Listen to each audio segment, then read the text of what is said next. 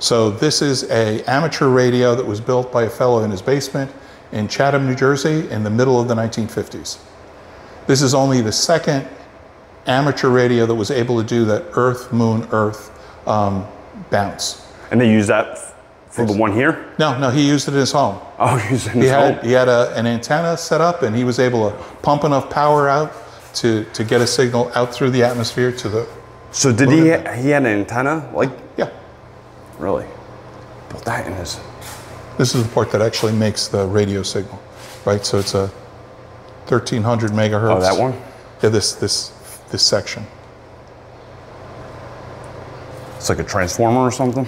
Yeah, well, magnetron. Yeah, but yeah, it's like a transformer. Kind of reminds me of a microwave magnetron. It is. That's exactly what it is. It's, okay. Just think of it as a big 1,000 watt. I mean, how many watts is your microwave?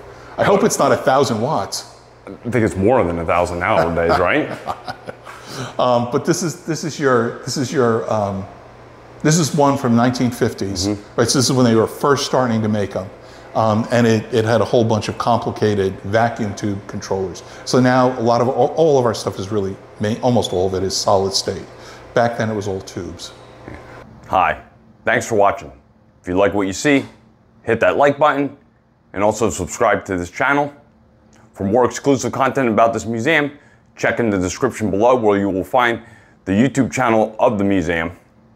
Better yet, if you're in the area, go check out the museum. It's one thing to see it on YouTube, it's another thing to see it in person. Thanks for watching.